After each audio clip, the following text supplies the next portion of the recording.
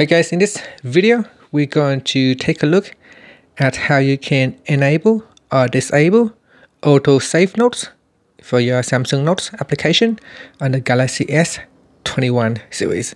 First, tap on the home button to go back to the home screen, and then swipe up to go into app screen. Next, tap on Samsung Notes. In here, we want to go back to All Notes, and then tap on the menu key. Next, tap on the settings button at the top, and then you want to go down and tap on auto save notes. Tap on that switch to turn it on or turn it off.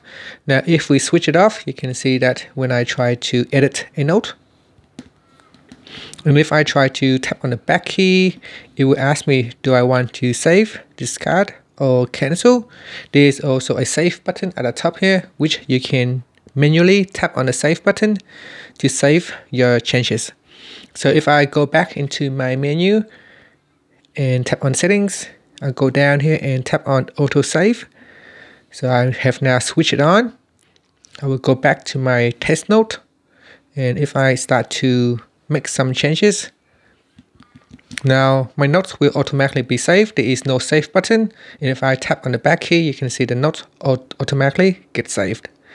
And that's how you can switch on or switch off auto save for your Samsung Notes on the Galaxy S21 series.